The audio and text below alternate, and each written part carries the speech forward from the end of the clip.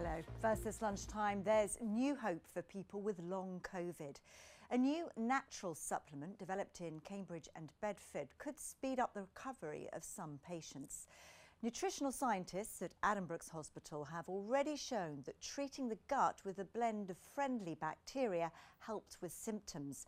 Now they've published a second study showing plant-based supplements can further reduce coughs and fatigue. This report is from our health correspondent, Nikki Fox. You did it? Good girl. Are you ready? Matt Webb from Kings Lynn is a paramedic with East of England Ambulance Service. For 2 years he's lived with COVID symptoms. In December 2020, the Delta variant swept through the community and his team. He was hospitalised with COVID pneumonia. On my ward, I remember there was 3 beds round me where the gentleman had died, literally on the same night.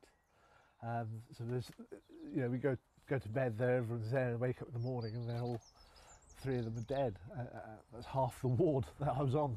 There was 6 of us in the room, and 3 of them went in the same night.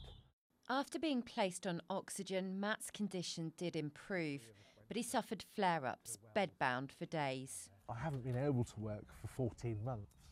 There's no way I could go and do CPR on a patient when I can't get up the stairs. Matt's taking beta blockers for his heart, but it's the pain and fatigue that scientists at Addenbrooke's Hospital have managed to reduce in severity with some. And they're doing it with this plant-based supplement called Phyto V.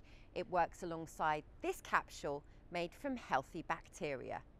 So in the capsule, we concentrated natural substances which are available in common foods we see in front of us. So within the grapes and the pomegranate, we have a substance called resveratrol, which helps to reduce fatigue, reduce cough. And some of them, even particularly the chamomile, probably have antiviral properties. So the combination did reduce symptoms of long COVID by at least 3-fold. Matt found out about the supplements after one of his long COVID groups spotted an article. He's been taking them for a month and is finally back to work 3 days a week. The difference was off the charts. I just felt so much more energy. A lot of the brain fog had cleared, if you like. I took the caravan away.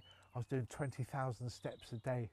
Before, if I did 3,000-4,000 steps, I'd be in bed for 2 days suffering with sheer exhaustion. A natural plant-based solution that isn't a cure, but is helping those like Matt recover quicker. Nikki Fox, BBC Look East.